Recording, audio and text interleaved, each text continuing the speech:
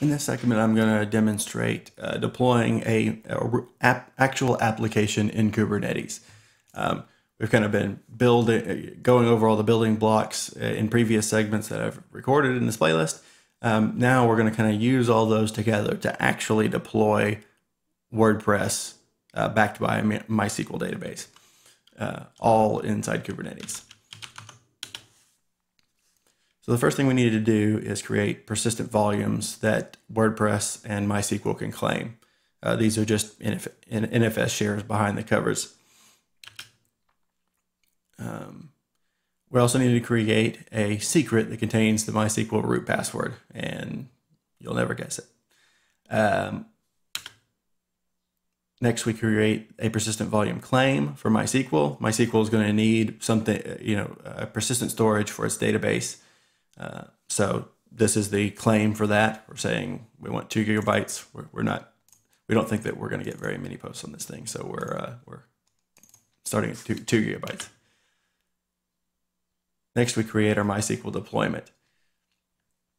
So this is kind of a culmination of all the principles that we've built up in previous segments. We've got the MySQL root password, which is an environment variable that this is from the Docker Hub MySQL image. I've pulled it down into my local registry here, but this is the same one from the Docker Hub. It's unmodified, and it expects you to set this environment variable when it comes up.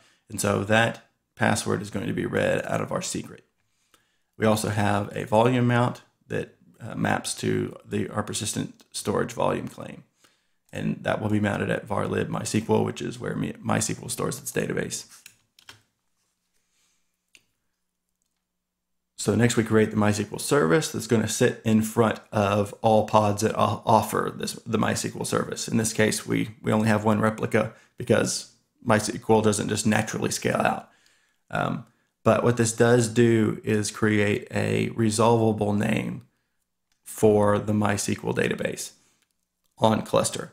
And so you can see that whenever we access this service name, we're going to get the MySQL service connecting to this port on the backend pods. Next, we create a persistent volume claim for WordPress. The Docker Hub's version of WordPress stores the WordPress data can store it in a persistent volume. And so we're just doing what the container expects here. And again, these pods are being controlled by deployment, which pods can come and go and die and whatever. So, if you want there to be consistency, then these things need to be backed by persistent storage. So we just created our WordPress deployment here. You can see that this is the database host. This host name is the name of our MySQL service, if you recall. And then the database password is read out of the same secret that the MySQL container read it out of. And then here's the volume mount for our persistent storage and the volume that maps our volume name to a persistent volume claim. Next, we're going to create a WordPress service, which something that I haven't covered before is a service of type node port. And you'll see under ports that there's a node port field here. What this tells Kubernetes to do is to open up port 8080 on all the nodes in the cluster. And when connections come into that, forward those connections to the WordPress service inside the cluster. This is not recommended at scale because you could easily see where you're going to have node port collisions and things like that. And that's basically what all this is about. There's better ways to do this when you're doing it at scale, but for this demonstration, it works. So we just conjured our WordPress site and it came up right here. So we can just bring that over here and we will demo admin. I'm just initializing this so that we can, later on, we're going to blow away parts of the framework and show that it's self-healing. Confirm admin add demo.